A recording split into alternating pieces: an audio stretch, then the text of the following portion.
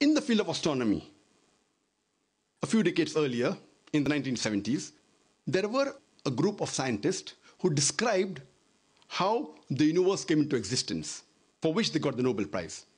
This they called as the Big Bang. And these scientists said that initially our universe was one primary nebula. Then there was a secondary separation. There was a Big Bang, which gave rise to galaxies, the stars, the planets, the sun, as well as the earth on which we live. This they called as the Big Bang.